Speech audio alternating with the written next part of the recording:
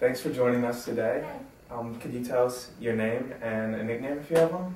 I have a long name. My first name is Aditya, last name Chantaraprapha. It's a Thai name, it's usually pretty long. So I will go by my nickname New, as in New York.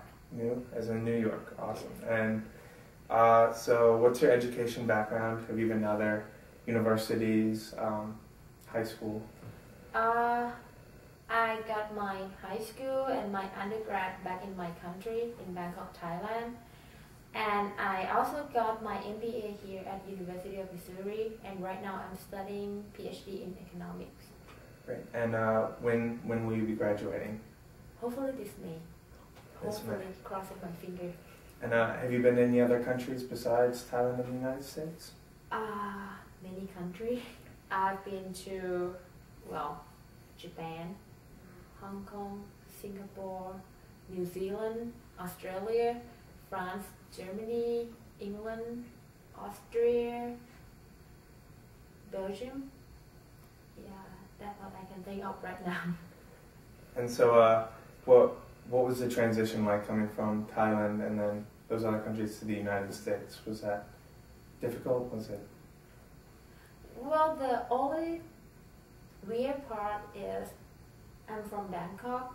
I lived my whole life in Bangkok, and it's a pretty big city, a very hectic city. Technically, we have around 10 million people. So first time when I drive from Columbia Regional Airport into downtown Columbia, and I look at the map and they say, okay, you go to the university is in downtown. And when I saw the first building, it's like the university, the hospital is like 4-story tall. And I'm like, yeah, I'm going to downtown. And I'm keep looking to see a big building. And then that's the tallest building from Broadway. And yeah, that's kind of weird. And then are you involved in any student organizations on campus? Yes, I am currently the president of Thai Student Association. This is my second time being the president of Thai Student Association. I served my first time in 2003 to 2004. And I'm also working with Missouri International Student Council, technically as assistant to the president. And what are the missions of these organizations? What do they do? I would go with Thai Student Association first. Thai Student Association, we basically have two main objectives.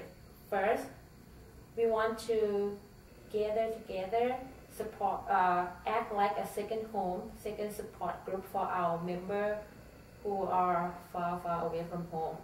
Like get together, we have party, we have potluck, and then we have activity together, play sport.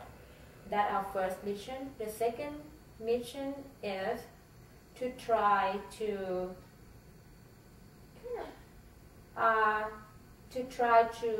acknowledge, to try to make people in Colombia know more about our country, know more about our culture. We're trying to bridge the gap, like make them know Thailand better.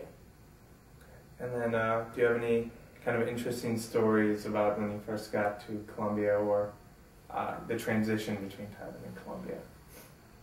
I actually don't have that other than my first shock when I see downtown Colombia. Right. But what I have, like working in as a president of Thai Student Association, is one time, a couple of years ago, we've been doing a lot of exhibition. We've been to every single international bazaar, and then we even went to a hospital that has some diversity event going on, and we set our booth there and stuff. But one time we went to an elementary school, and that is the best experience I ever had with doing the cultural presentation of my country, because you have like all the first to 6th grade, and they were really interested in your culture.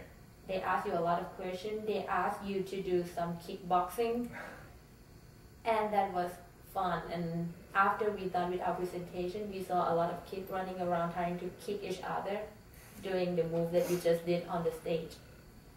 So I like that. Well, thanks for your time, Leah. It was good talking to you. Okay, thank you.